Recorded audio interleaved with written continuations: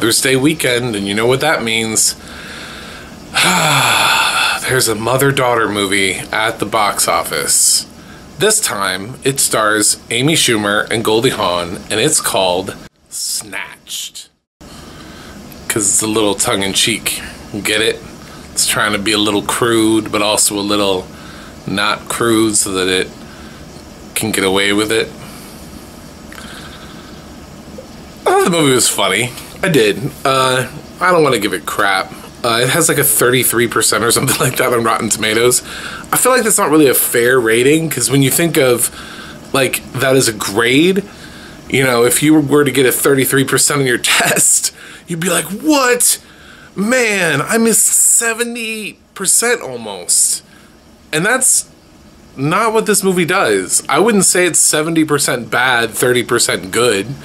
I would say it's mostly good. It's not the best movie I've seen this year, but, you know, let's dive into it. There's Amy Schumer as an incredibly unlikable character, again, who has her boyfriend break up with her, and she had this non-refundable trip to South America that she still wants to go on, but she can't find anybody to go with, and she ends up going with her mom, and Amy Schumer meets a cute guy who obviously is bad news, and they end up getting kidnapped, and then they have to trek through South America to get rescued. That's basically a quick synopsis. I would say that the preview did a fairly decent job of not ruining too much of the movie. There's an entire supporting character played by Meloni, who is one of the bright spots of the film, and he wasn't in the trailers for Snatched, at least the ones that I saw, so I thought that was really cool to see him pop up, and he offers so much to the film, and he's hilarious, so definite props to Meloni. I really liked Ike Barinholtz as the agoraphobic brother to Amy Schumer, who is trying to save his mama, who's played by Goldie Hawn. I thought he was funny, and the banter that he has with the guy from the State Department is funny. Every time it happens, it's always funny. Goldie Hawn actually has a few good lines. She plays her part really well too. Like, she's really committed to it. Even in like the more serious moments, that's when you can tell that you're working with an acting legend, is that she is pretty much perfect in every scene that she's in. Amy Schumer, on the other hand, I love Amy Schumer's stand-up comedy. I liked Trainwreck.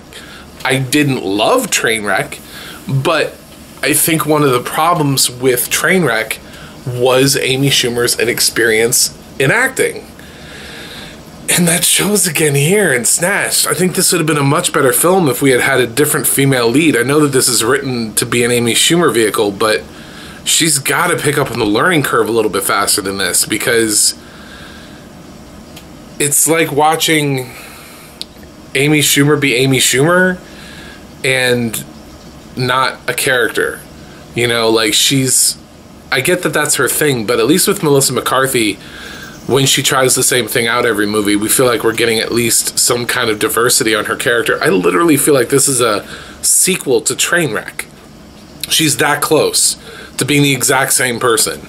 And now it's not cute anymore, because now you're doing more films than just Trainwreck. So you have to stop playing yourself and start finding a way to diversify your characters. And I didn't really get that from Amy Schumer. I think the movie would have been better with like Sandra Bullock in the lead. I think the movie, Amy Schumer wasn't funny to me. She made me laugh maybe like once or twice, but for the most part, the laughs came from Goldie Hawn and the supporting cast. Wanda, Sykes, and Joan Cusack included in that supporting cast, as well as Barinholtz and Meloni. I thought they carried the film. They're the reason to see this film. Schumer is not really the reason to see this film, which is shocking to me. I didn't really like her character. I found her unrelatable, unlikable, and not really a good actress. Especially in the few serious moments where she like really gets serious. I was like, this is really bad.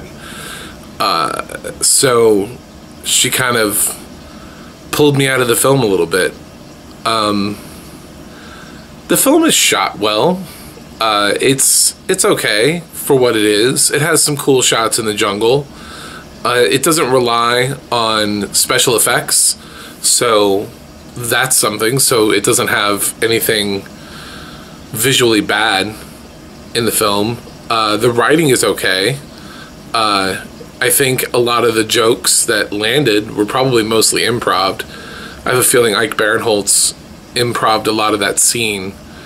If not, he's really good at making it feel incredibly natural. There are funnier movies this year, but this one is funny enough that I would still say go see it. I'm not really sure if it's the best Mother's Day movie. I guess, I don't know, Amy Schumer's character is such a giant fuck up that, I don't know, this is a weird movie for me to say. I wouldn't have wanted to see it with my mom. It's not necessarily too crude to watch with your mom. There are a few moments, but Trainwreck was definitely more of a hard R than this. If you're trying to measure it to Trainwreck, they did soften it up, thinking that daughters would be taking their mothers. But that doesn't necessarily mean you should. I don't know. If you take your mom to it, let me know in the comments what kind of experience that was for you. I would not take mine. That's just me. So, Snatched. It's currently out in theaters. It's a pretty good movie. Goldie Hawn's great. I'd love to see her back. I hope she does more stuff. And I'm going to give Snatched a B-.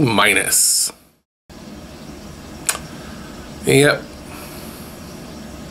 B-.